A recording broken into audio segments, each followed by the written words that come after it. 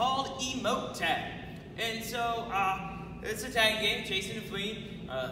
Emotes, if you're not familiar with what they are, it's something that's been around for quite a while in the gaming world, video game world I should say. And it's gotten really more popular, especially with my students with the Fortnite game that has been out.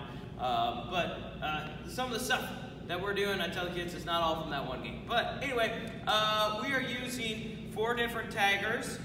You can use as many or as little as you want. Choice is up to you. Our class sizes are a little bit bigger, so that's why I have 4. So what the students are going to do is we, as mentioned before in past videos, we just use this to touch. I don't use the pennies because they get the smell and stink. So whatever tagger touches them, so you select your taggers. If I get tagged by a tagger, whatever color I got tagged by, that's the sign I'm going to use. So you also need some signs showing or with the name of an emote you want the kids to do. You can let the kids pick their own emotes, or you can have them set up. So we did it this way, it worked out pretty well. I did 2 emotes per tagger. So if I got tagged by red, I can do ride the pony, or I can do the jubilation.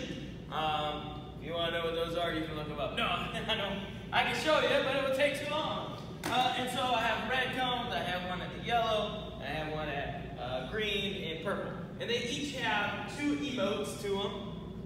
And I put them on the side so the kids have a chance to get off of the area. So when they do that, they go out, they do it for an 8 count. So let's say I wanted to do ride the pony, so I do ride the pony for 8, and then I come back into the activity. Maybe next time I go over there, if I want to do the jubilation, I can do the jubilation, or whatever it is. You can have the kids make them up if you don't know anything about emotes, and go from there.